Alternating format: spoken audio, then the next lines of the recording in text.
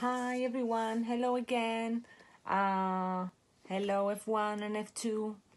I've got a new story today. Its title is How to Catch a Star. How to Catch a Star.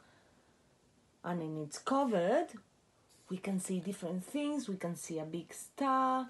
We can see a boy that looks... Does it look familiar, the boy? Have a look. Yeah, he really looks like the boy from the Way Back Home story, doesn't he? We can see a rocket. We can see loads of other stars in the night. So by looking at the cover, I want you to talk. I want you to talk to your parents, to your older brothers or sisters, whoever is there with you. What do you think it might happen in the story? What is your prediction? What's your prediction about what is going to happen? Who is going to be in the story? What's going to happen to the boy in the story? What's going to happen to the star? I want you to think. Have a think about those things. Ready?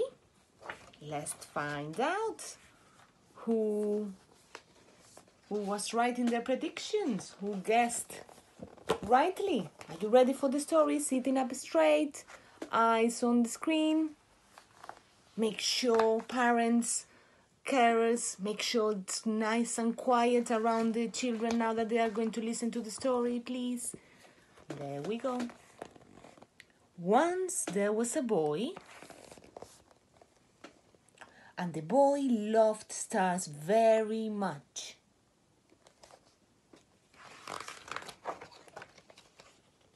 Every night the boy watched the stars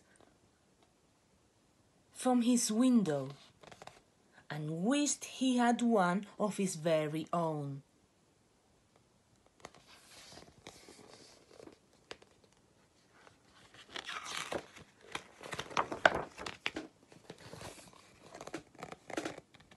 He dreamed how this star might be his friend.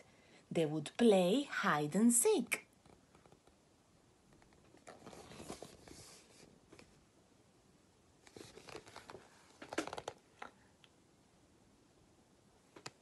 And take long walks together.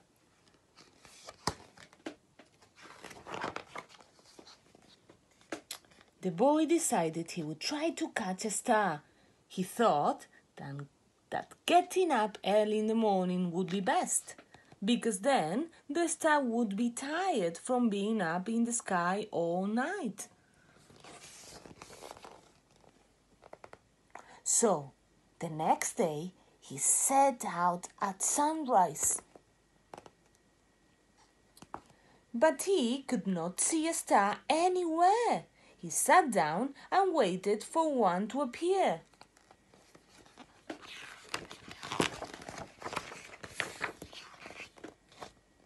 He waited and he waited and ate lunch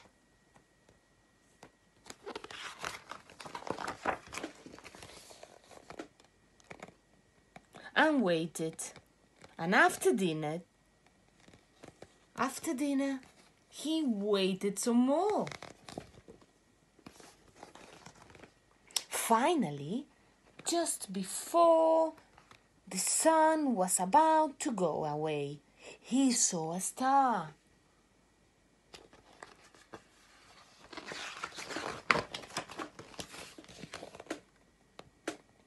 The boy tried to jump up and grab it, but he could not jump up high enough. So carefully, he climbed to the top of the tallest tree he could find. But the star was still way out of his reach.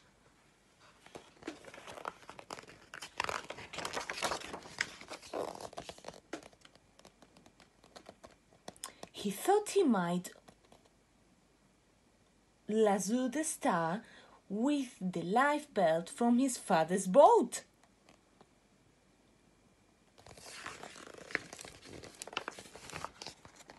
But it was much too heavy for him to carry.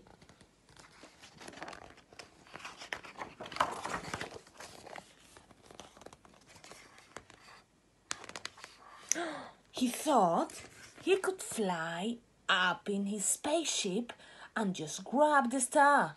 But his spaceship had run out of petrol last Tuesday when he flew out to the moon. When did the boy flew out to the moon? Remember? In the story in the way back home. He ran out of petrol as well, didn't he? Perhaps he could get a seagull to help him fly up into the sky to reach his star. But the only seagull he could find didn't want to help him at all.